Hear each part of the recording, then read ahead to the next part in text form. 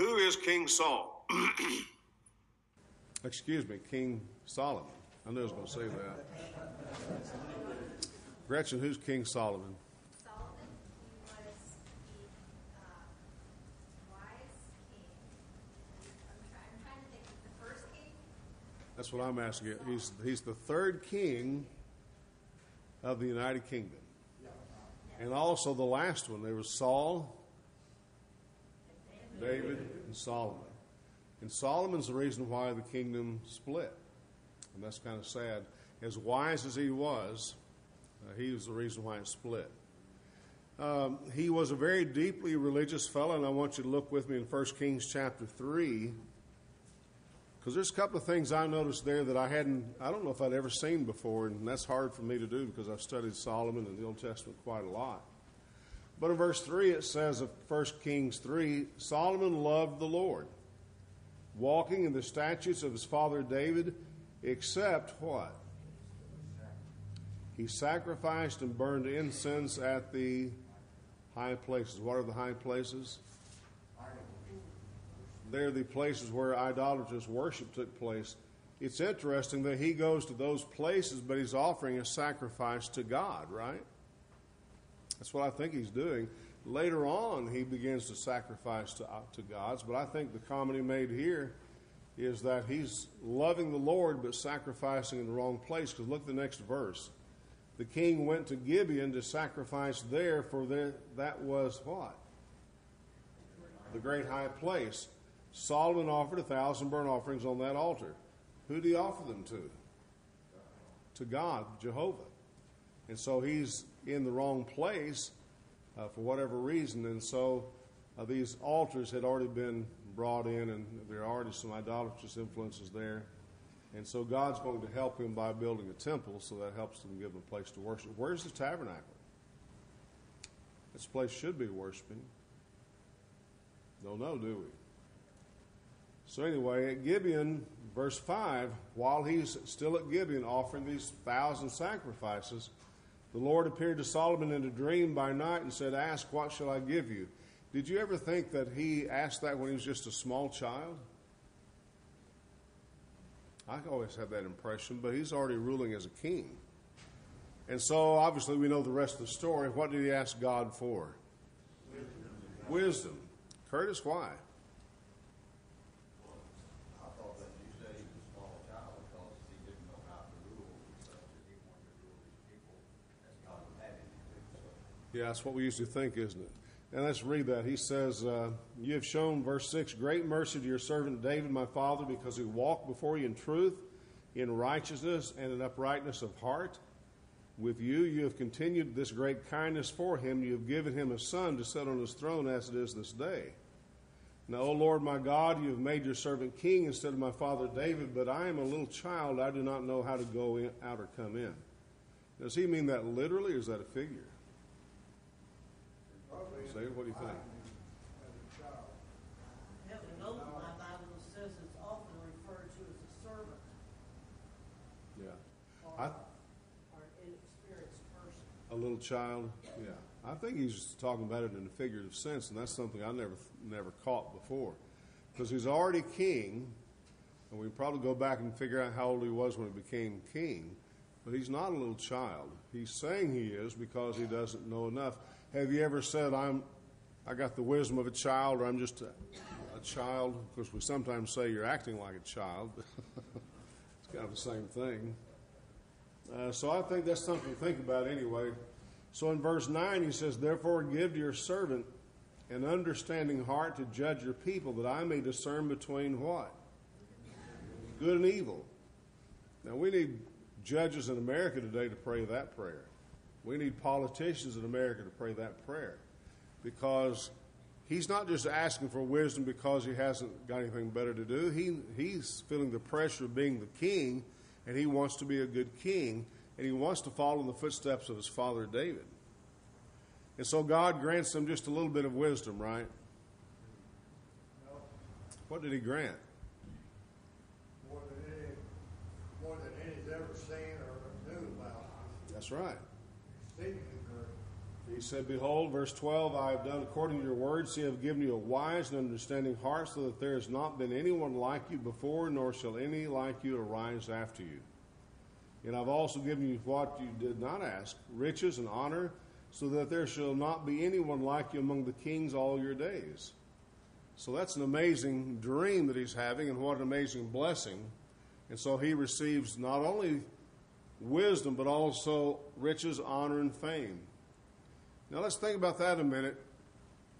Is it better if you're wise when you receive riches, honor, and fame?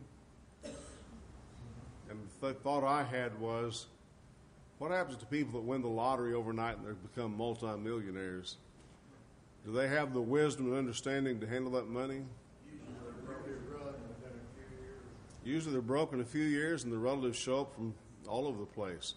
Having a lot doesn't mean you're going to be able to keep a lot.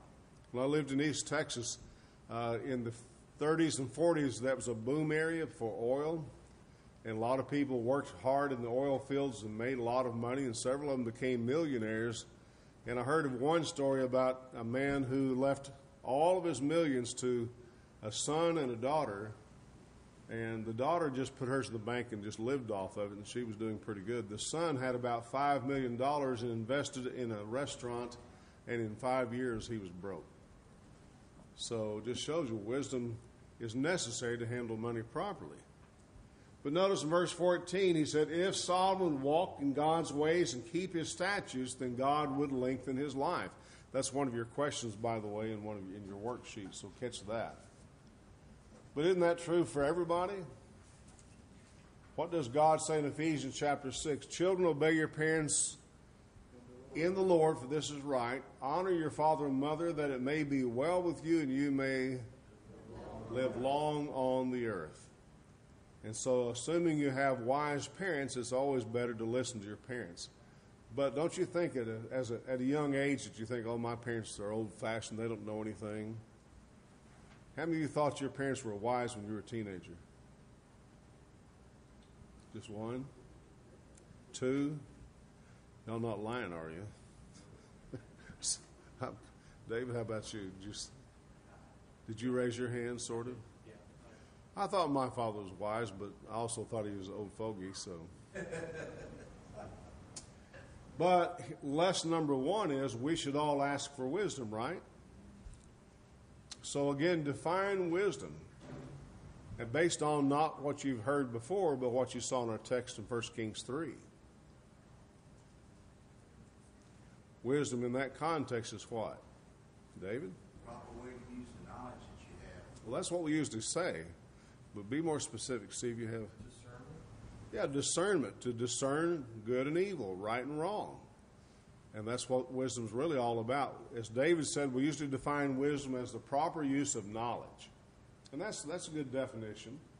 But we see from Solomon here that he's asking for the ability to discern his people, and God gives him tremendous wisdom. So when he starts building the temple, he has that kind of wisdom too. How many of you would be wise enough to build a fancy house? Adam, could you do that? I could build a house, but it Wouldn't be fancy. Curtis, how about you? I'll build it like you. How long would it take you to build this temple Solomon's building? It would take me at least a long time. Yeah, at least. If you have all the help that he If I had. had the help he had, I could do it at the same time. That's right. But lesson number one here is that, it's two or three actually. Justice is important to God.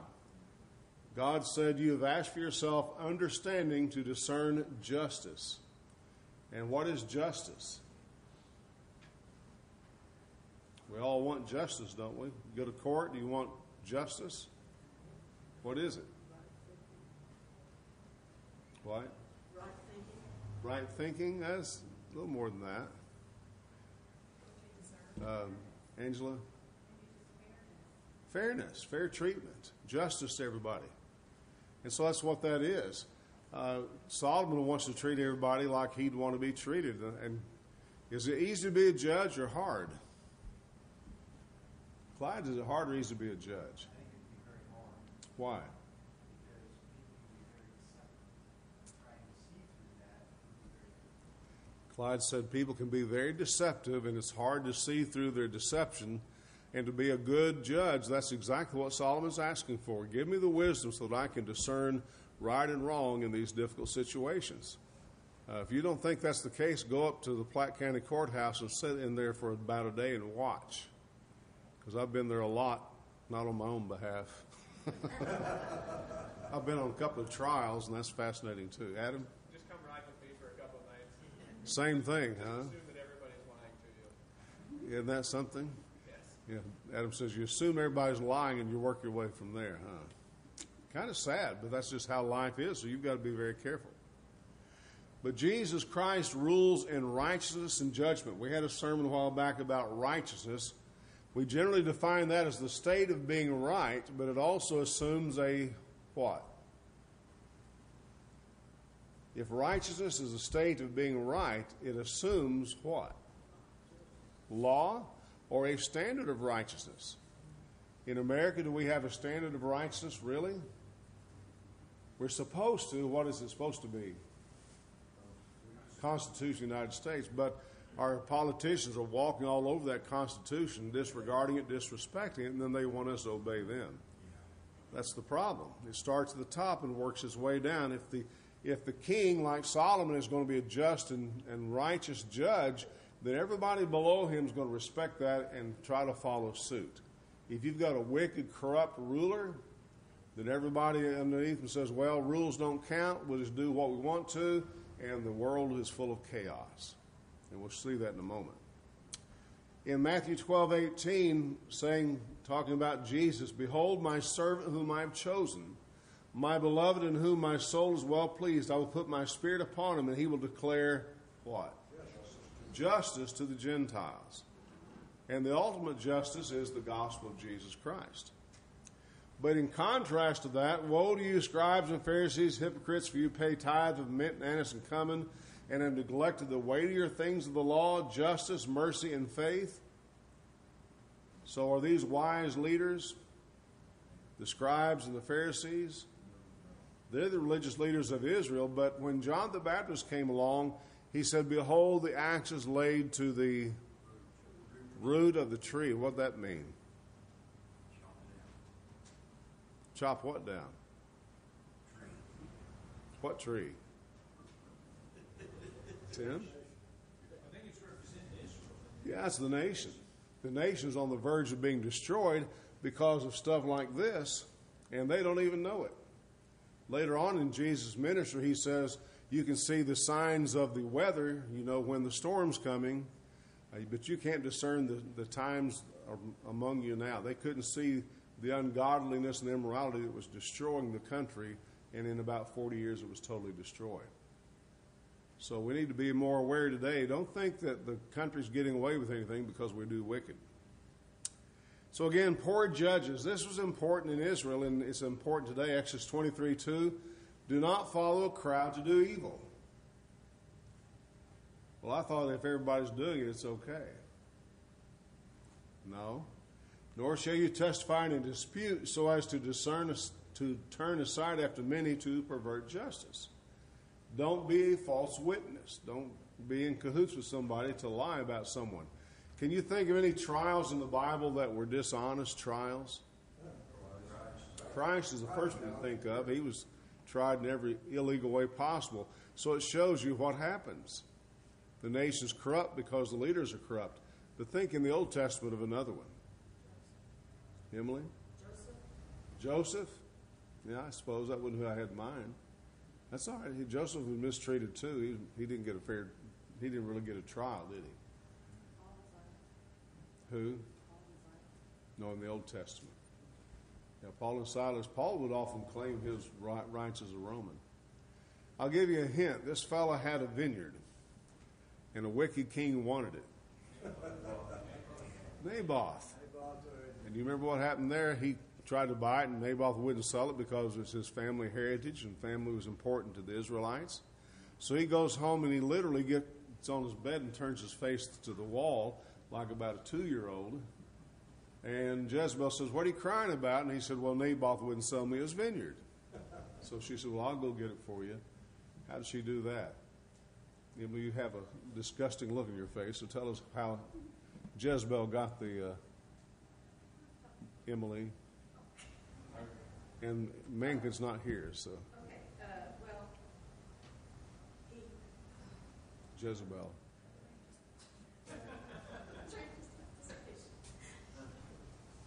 he got blasphemers to lie about it. Okay, Jezebel got people to misrepresent and tell lies about him. They stoned him to death. And so that shows you why this is a bad thing. Did he blaspheme God? Yeah, he didn't blaspheme anybody, did he? Deuteronomy 16:19, you shall not pervert justice. You shall not show partiality, nor take a bribe. For a bribe blinds the eyes of the wise and twists the words of the righteous.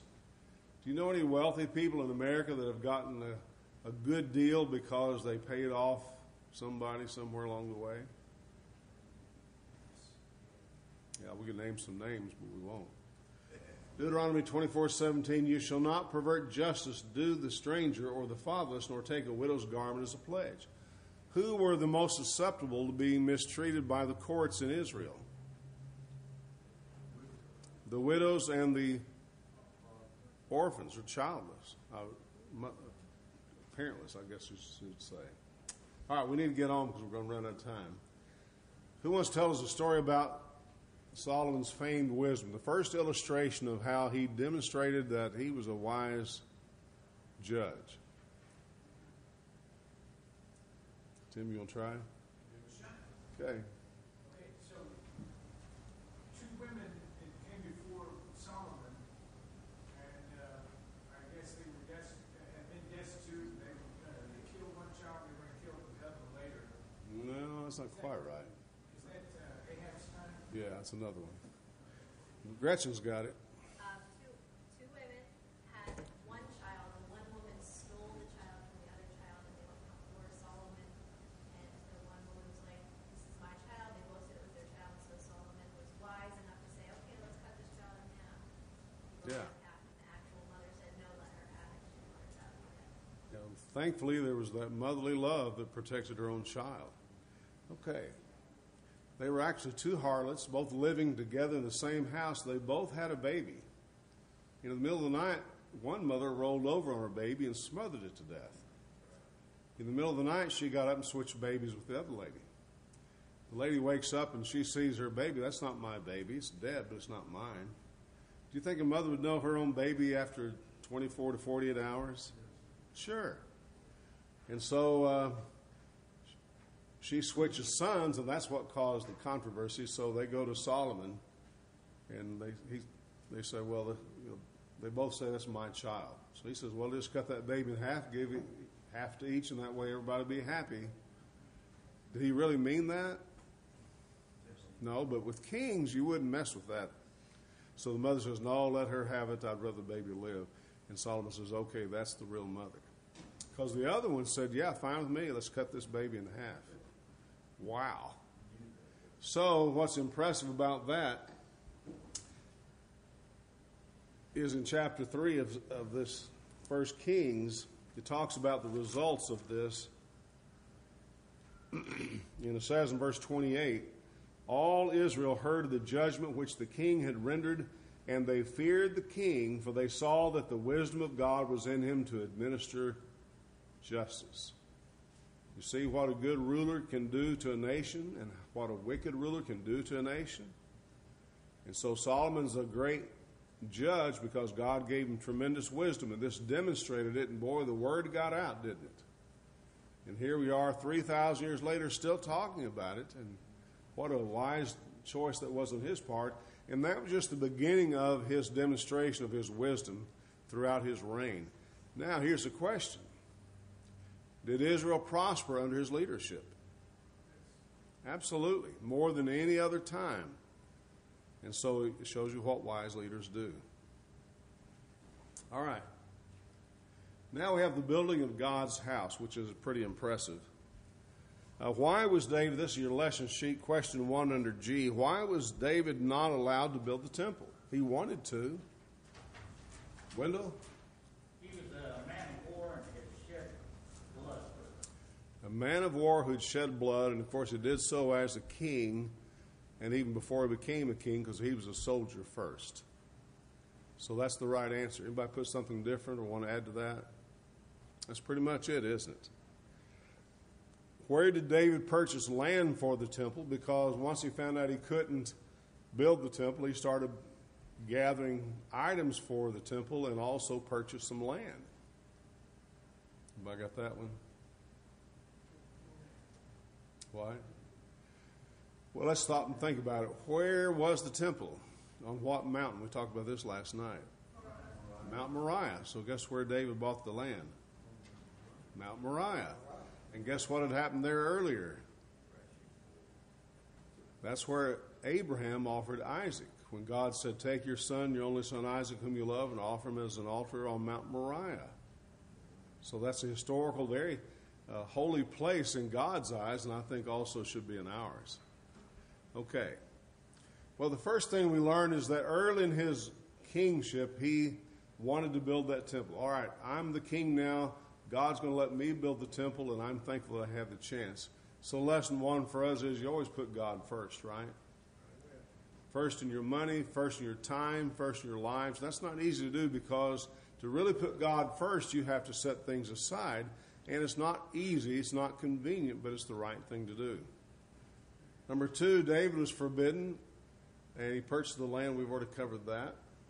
So now Solomon builds the temple.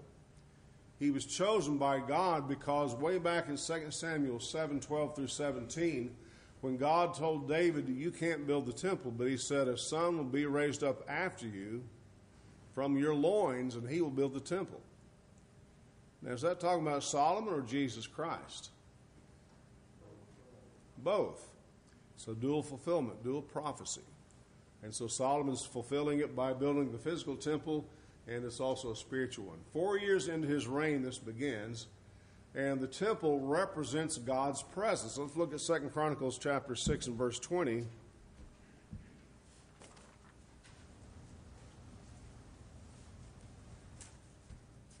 Because after the temple's built and it's being dedicated, I love Solomon's answer there. He says in verse 18, but will God indeed dwell with men on the earth?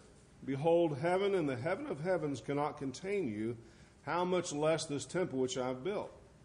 Yet regard the prayer of your servant and the supplication of the Lord my God, and listen to the cry and the prayer which your servant is praying before you, that your eyes may be open toward this temple day and night, toward the place where you said you would put your name, that you may hear the prayer which your servant makes toward this place. And on this prayer goes, this dedication goes, and that's the whole symbol of the temple. It represents God's presence. Now, where in the temple is God's presence most obvious? The Holy of Holies. And so keep that in mind as well, and we'll go along here. So that's how Solomon was chosen. That's question number 3 under G. All right, how large was the temple? Anybody fill that out? Well, let's have some numbers. Patty, how much? It was 1,080 cubits feet long, 360 cubits wide, and 540 feet high. Well, I don't think I got those numbers, but there's a picture of the Ark of the Covenant and the things that go with it. It's impressive. Okay, I've got 20 cubits square for the Holy of Holies, 40 cubits for the holy place. And here's something interesting you don't always realize. Here's the holy place, and on either side there are levels, 3 levels of chambers. What do they do with that stuff? That's storage for the temple. And it faced the east, and there was a portico, and it has 2 bronze pillars named Yakin and Boaz. So that's I think that's interesting. So that's very similar to, what's that look like as far as the layout goes? The tabernacle. Very, very similar to it, because you have the holy place and the most holy place, or the Holy of Holies. One of our other questions is, who was allowed to go in the Holy of Holies once a year? The high priest. And what did he do? Offered blood for himself and then for the people. Offered blood for himself, then for the people. And something we don't read about in the Bible, but it's an interesting fact, is he had a cord tied around his foot, so if something happened and he died, they could pull him out. So how would you like to be the high priest? Trying to do everything you can, and you still could be struck dead. Here are the bronze pillars. If you guys are builders, you might be interested in this. Out 10 cubits from the temple wall. They are built. Here's the capitals that go on top. And all the dimensions, 18 cubits high, 17 and a half cubits, not including the capital. And so that's pretty interesting too. So there was a porch to it as well, a portico. Now, what was the bronze altar for? That's question 6.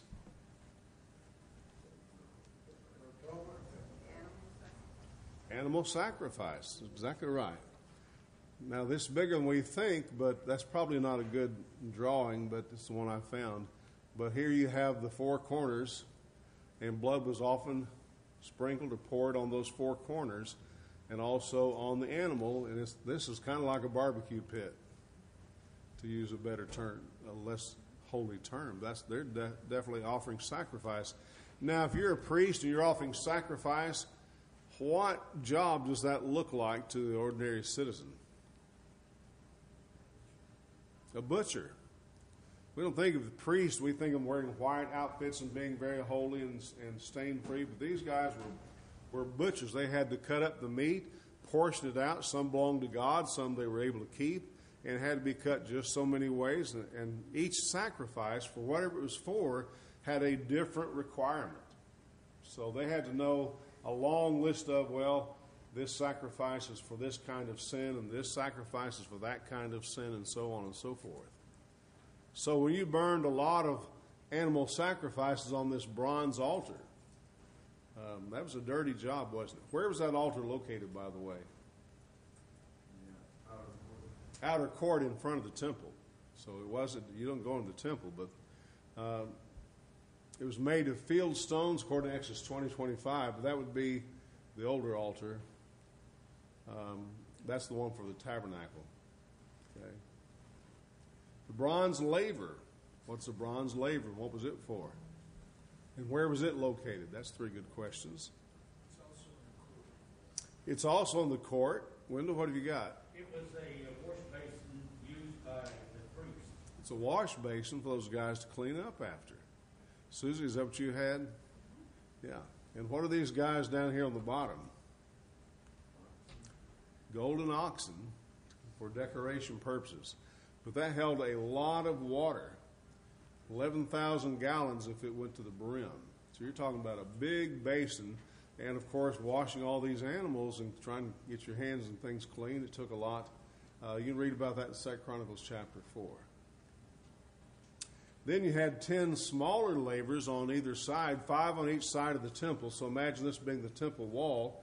And there are 5 of them that are smaller, probably used for the same purposes, for the priest to wash in besides that one big laver. Okay, any questions about that? Steve?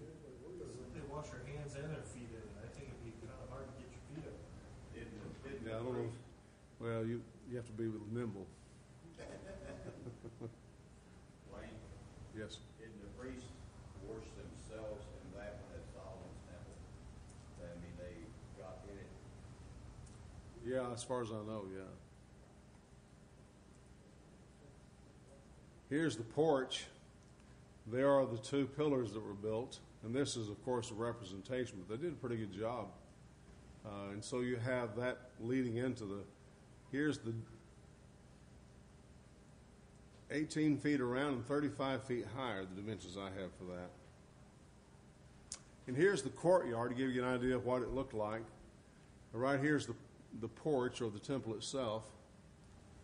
And then you have the bronze altar sitting right there. Obviously, that's the bronze laver beside it, or the bronze pool of water. There are the 5 basins on that side, and there's 5 more on the other side. And so that's kind of the outlay for the temple. And that was built in Solomon's day. How long did that temple last? So the Babylonians came and tore it down. What date was that? 587 BC. Very good, Susie. So that's excellent, yeah. Here's another rendition of it. Can you imagine walking into the holy place and you see these 7 lampstands and these golden doors and all the ornate dressings? And you can read that. If you read chapter 6 through 9, you read the description of all these things. And it's very detailed description of it. So that's what's impressive. Now, inside the temple, you've got lampstands, as we pointed out, as you just saw. You have the table of showbread right here. What was done with that? It's called showbread. On the Sabbath, they ate the old bread and replaced it with new bread, 12 loaves. Yeah, there's 12 loaves on there. 6. I've seen different representations, either 6 layers, 6 sections of 2 each, or 2 with 6 each. But there's 12 loaves for the tribes. And as Bill said, if you didn't hear him, on the Sabbath they ate the old bread, took it off, and it was out of service, and they ate that. And then they put new bread on, fresh bread on for the next week. And who in the Old Testament and his men in an emergency situation ate the showbread they were not supposed to? King David. Oh, well, he wasn't king yet, but David. Very good. Then you have the altar of incense. What was burned on the altar of incense inside the holy place?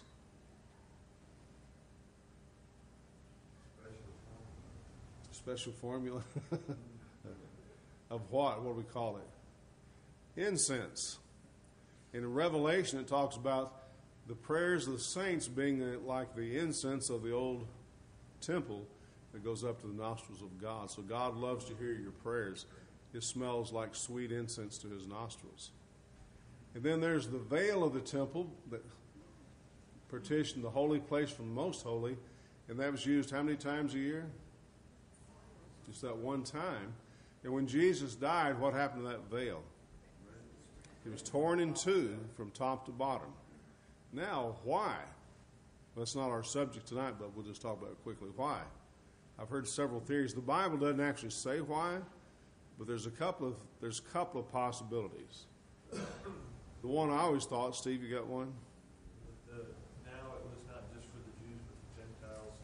We opened up Christ's sacrifice opened up the promise to everybody. Yeah, Steve said it may symbolize the fact that now everyone had the right to go into the most holy place by the sacrifice of Jesus Christ. And the most holy place symbolized what? Heaven. Heaven. So that's true, and that may be one possibility. The other one I always heard before that, which I don't know which is right, Hebrews talks about that. The way into the holiest of all was made possible by Jesus Christ. And so that certainly symbolized that. But I also have heard and thought that when that veil was torn in two, that God was departing the temple because he was no longer recognizing Israel as his people or that his nation, and he would no longer keep his presence there. And so he tore the veil in two. There's earthquake, people rising from the dead a week later, and all kinds of terrible things happening to tell the world this is something that offends God greatly. So would you say the temple's an important place? If you were a Jew, how important was it to your life as a Jew? It means everything. And when the temple was destroyed by Nebuchadnezzar and every stone was taken down and all these beautiful facilities were hauled off, did they melt them down to use them themselves?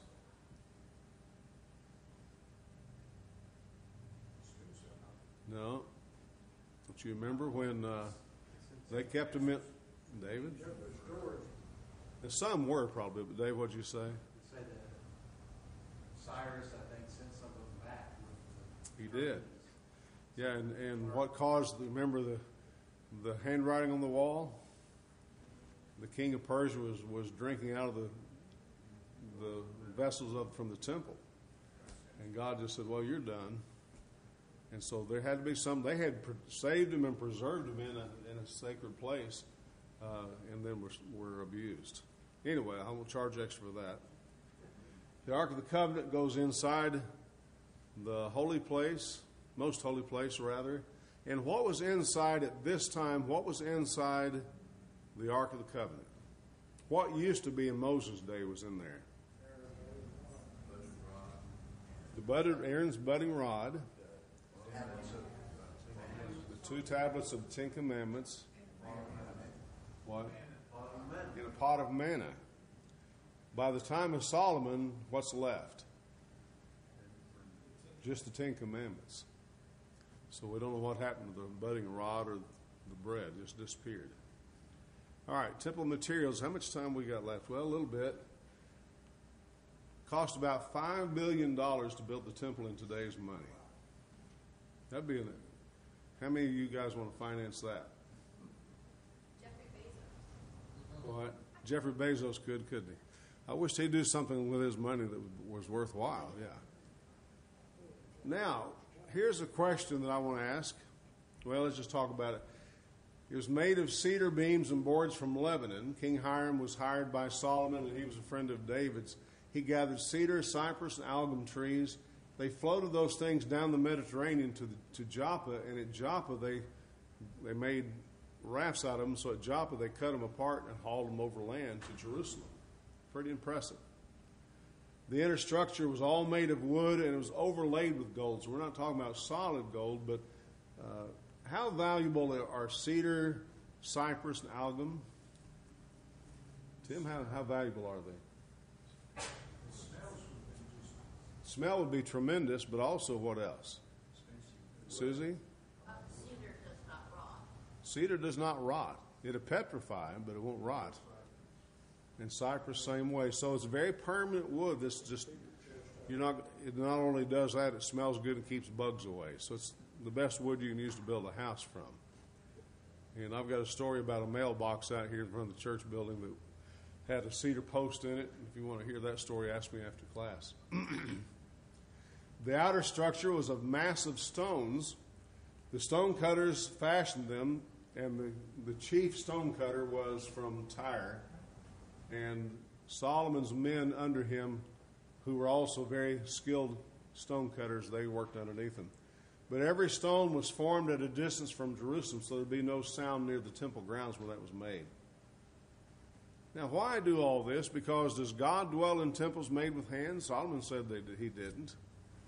Why spend all this money for something like this? And why don't we do that today? God instructed them how to build it. So we just don't do it because we don't know how. He tells us how to build this one. David? Because we are the temple of God right now, our bodies. Okay. And he lives in us or through us. Yeah, that's an interesting answer. What about back then? Why spend $5 billion in today's money? Gretchen? This was a shadow of the things that were to come. So God wanted to put importance on this stuff. Very good. All the ornate building, and I mean this is massive building, but it told everybody God is the most important thing in this nation. And he wanted, it's like Gretchen said, it's nothing more than a shadow of what's to come in the New Testament. But that shadow is tremendous. But the lesson we learn is, as massive and as beautiful and as expensive as the temple was, if it's a shadow, what is greater than that? The church, which is the Lord's temple today. And you and I being part of it, it's a temple that will never fade away. And so when we die, we'll be transported into the eternal temple, but until then, we're here on this earth. So we should revere God because the temple represents God dwelling among us. And we need to keep that in mind. So, what's more important, money or people? People are. And people make up the temple. And how did the people get to be part of the temple today? How do you get in the church? The Lord adds you, but how does he do that? When you obey the gospel and you're washed in the blood of Jesus Christ. How valuable is the blood of Jesus? It's worth more than $5 billion. Okay? Then Solomon had a dedication. It took 7 years to build that temple. And Curtis, that's with about 30,000 helpers to start with. 30,000. I wouldn't even know how to tell 30,000 people what to do. Would you think that'd be a challenge? Be a little bit of a challenge. Wouldn't it? Several under you that you was given instructions that they would instruct. So you'd have subcontractors, yeah. It'd be an outstanding job. They took vessels and treasures that David had collected and dedicated and put them inside the temple. Tim, you got a comment? Yeah, there's a verse I thought was, 1 Chronicles 28:19, it says, "On this, said David, the Lord made me understand in writing by his hand upon me all the works of these plans." Okay. And so, all the measurements, all the details, everything. Had the blueprint, didn't he? Yeah. Well, you think about that. Moses built the tabernacle according to the pattern given to him. So you think God would not give David the pattern for the temple? There's a lesson there too. So we're now on H in our question sheet. How many sheep and oxen were sacrificed according to 1 Kings 8 and verse 5? Innumerable. Couldn't be. So think about those poor priests. You talk about a hard day's work. I don't know how many priests there were, but they're sacrificing oxen and sheep to the point where you can't keep up and you can't count them all. Wouldn't that be something? How many of you would like to see that once in your life? Gretchen, you and Adam would? Incense they had to burn. What? I want to know how much incense they had to burn to try and cover up the smell. Innumerable amounts, I'm sure. You're right. It wasn't exactly a pretty picture, was it? Question 2 under H, where was the Ark of the Covenant placed? We already said that, but in the Holy of Holies. And why did the priest have to stop ministering at the temple when this was going on? Curtis? The glory of the Lord filled the presence, and it was a big cloud, and they couldn't see what they were doing. They had to stop. And again, God is saying, that's how important I am. I'm in control. You guys do what I say. 10? Yeah, one thing I noticed, being critical of the drawings of whoever, but it talks about a row of windows along the top up there. And that's why when God came down to the presence, shining off all that gold, that light was shining out through those windows. What a sight. Yes, It would be. I would love to have been there and see the dedication. Yeah, well, that'd be an honor, wouldn't it? Oh, I think so, too. All right. On page 2, the back side of your sheet, we've got a couple of true false. True or false, God made a covenant with Solomon. It's true. And number 2, Solomon had a naval force. True. Solomon reigned 52 years. False. How many years? 40 years. Number 4, Solomon built shrines to false gods to please his foreign wives. True. There's a lady, a friend of ours in Kilgore, Texas. Every time I saw her, we were talking about Solomon. She had the one question to ask every time. She said, Wayne, if Solomon was so smart, how come he had so many wives? I said, I don't know. You'll have to ask Solomon. That wasn't a very wise thing, was it? And number 5, true or false, shortly after Solomon's death, the nation of Israel divided. True. What do we call the divided nations? Israel and Judah. Bill, don't say that out loud. Let somebody else have a chance. Which king ruled which kingdom? Because they both have the similar names. One starts with an R and one starts with a J. Susie, you know? Jeroboam had 2 tribes, and Rehoboam had 10 tribes. You got it backwards. I got it backwards. Yeah, Rehoboam is the son of Solomon who unwisely split the kingdom by not agreeing to lower taxes. You know, all this stuff costs money. And so when Solomon dies, the princes come to Rehoboam and say, we need you to lower our taxes. We can't handle this anymore. And he went and talked to his young advisors, and they said, well, if you give in to that, they'll think you're a weak king, so you just tell them it's going to be worse. So he told them, he said, I'm going to tax you guys more than my father. So they said, well, if that's the case, we're out of here. And they left. 10 tribes took off and became Israel. And they were led by who? Jeroboam, who was chosen by God to be the king, but he wanted Jeroboam to trust in God. He said, if you'll follow me, then I'll bless you, and you'll have a dynasty for your children. What was Jeroboam's downfall? Susan? And he built a calf. Golden calves to worship at Dan and Bethel, because he was afraid of what? Afraid the Israelites would go back to Jerusalem to worship in the temple, and their hearts would be turned away from him, and he'd lose his kingship. But God said, if you'll trust me, I'll take care of you. He couldn't see that, could he? Good lesson for us. K in our lesson sheet, since we're running out of time, the temple represented God's presence among the people as God still dwells among his people today.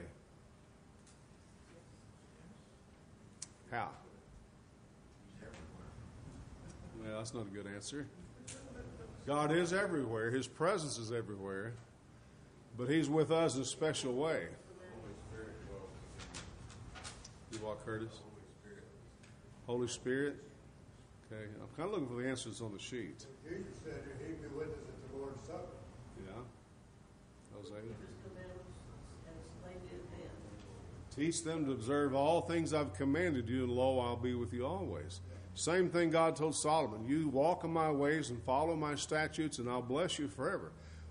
What is so hard about following God's law? Every generation, including the church from the time Jesus built it in 33 AD to now, man does not want to do what God says. They always have some way to improve and make it better. Why is that? Gretchen? God's plan is kind of counterintuitive to our human ways. Like, Jesus wasn't born to some opulent family. He was born to a carpenter. He wasn't this gorgeous man who ended up being an earthly king. The king was spiritual. It just kind of goes counterintuitive. I agree. Yeah. Gretchen said that God's ways are kind of counterintuitive from man's ways and wisdom. In other words, God's plan is just not big enough for us, is it? And yet we're insulting him by saying we know better. Tim, you had an answer too. Yeah, I just said, no, that's it. That was it, David? Yeah, God is smarter than man, and man thinks he's smarter than God, and that's why he keeps trying to do things different from what God asks. But if you ask man, he'll never say, I think I'm smarter than God. He does it in his actions. Right. Okay, N and O in our letters. What kind of temple do we have today? 1 Corinthians 3:6. That's the church. So do not defile the temple of God, for the temple of God is holy, which temple ye, plural, are. And then, O, what other kind of temple am I? 1 Corinthians 6:19. What? Individual. And I'm the temple of what, Curtis, you said earlier? Temple of the Holy Spirit, which you have in you. You're not your own. So those are all important. Okay, let's go through this quickly. I hate to run out of time. We've already covered all of this anyway.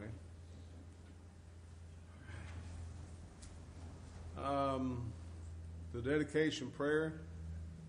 Solomon said, the Lord said he would dwell in the dark cloud. I have surely built you an exalted house and a place for you to dwell in forever. And he did dwell in it until they broke the covenant, right? Here's the covenant, chapter 9. The Lord said to him, I've heard your prayer and your supplications you have made before me. I've consecrated this house which you have built to put my name there forever. My eyes, my heart will be there perpetually. Now, if you walk before me as your father David walked, in integrity of heart and in uprightness, to do according to all that I have commanded you, and if you keep my statutes, my judgments, then I will establish the throne of your kingdom over Israel forever, as I promised David your father, saying, you shall not fail to have a man on the throne of Israel. So that's a very important covenant, because basically what God is saying is, Solomon, you follow my way and my will, and you'll have a dynasty to follow from here on out. Did Solomon keep that covenant? No. So there we go. We have a wise man. All right, here's the important question. Because tomorrow night we're studying what king? Hezekiah. And what's Hezekiah's quality? That reminds me. Steve, you want to pass those outlines out for tomorrow night? Hezekiah is a loyal heart. Adam can help you out, Steve. A loyal heart. Be sure you get one of those for tomorrow night.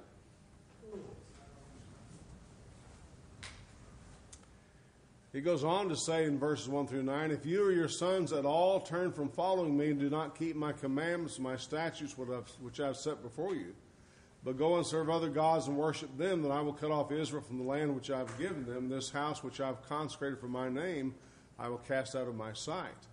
Israel will be a proverb and a byword among all peoples. And as for this house which is exalted, everyone who passes by it will be astonished and will hiss and say, why has the Lord done thus to this land and to this house? Then they will answer, because they forsook the Lord their God, who brought their fathers out of the land of Egypt, have embraced other gods and worshipped them and served them. Therefore the Lord has brought all this calamity on them. So based on this passage, would you say it's easier to walk by faith or by sight? Well, it's easier to walk by sight. Because to walk by faith, you have to see, don't you, the spiritual values. And kind of expand on what Gretchen was saying, we don't see the spiritual as much as we see the physical. Right? How impressed should we be here tonight that God's presence is with us? Is that impressive? Would you be more impressed if the building was chock full and people were standing outside and wanting to get in? You say, oh, we're doing something great now. And that's walking by sight rather than walking by faith. And here we are doing the same thing Solomon did. His empire grew to its greatest heights.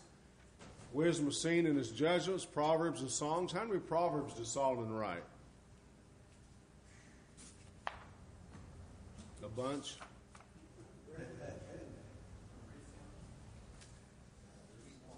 3,000 proverbs. We don't have all of them. How many songs? 1,005. Name one of them.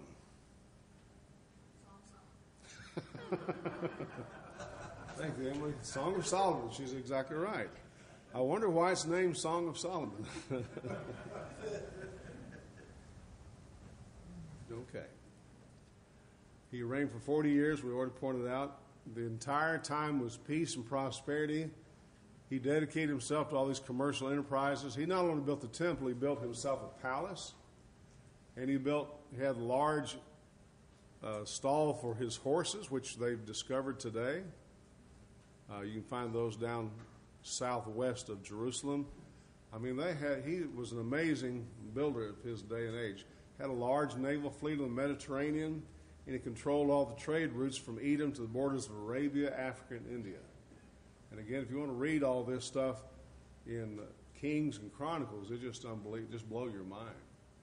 Tremendous thing. They make people work, they would have to go for a long time and stay. That's right.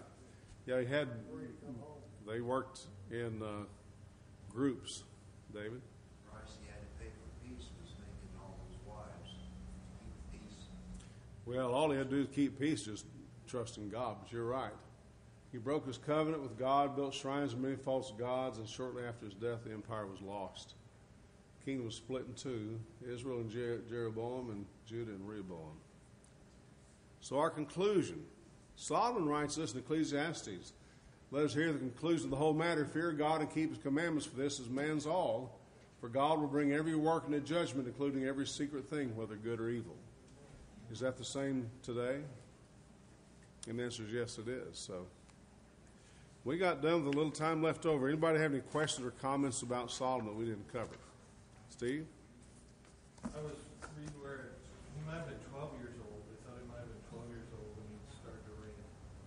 Yeah, we need to look that up, don't we? How old he was when it began raining? 20? Okay, so he was still a youth. We Googled it once and it said he died when he was 50, and that would make him 12. Well, if he reigned 60 years, 40 years, he'd be 60 if he started at 20. So we'll double check, Steve. What do you got? Yeah. Emily, you know something. I know something. Well, you're the numbers lady. I want to know if I did my math right. Oh, okay. Or on the temple dimensions, because you asked for feet. Yes, that's what I was telling you. Calculations. You what? I had to calculate how many feet cubits was. So How'd you calculate that? I multiplied this 60 by 18. Did I do Just 1.5. That's all I want to know. 90 feet, yeah. 90 feet. 90 feet, 30 feet wide, and 45 feet high. Yeah, that's it. Do we know how long her cubit really was? Well, they estimate 18 inches. So a 1.5 is gets you feet. And that's not exact because a cubit was from the elbow to the wrist. Well, which man? Little David or Goliath? You know, so it's About a yard long, but you know out here. tip of your finger. Okay, maybe it's tip of the finger then, but still, it's not exactly what we would have today. All right, you guys can move to the back. Appreciate you being in class. Thanks for listening carefully to our lesson tonight.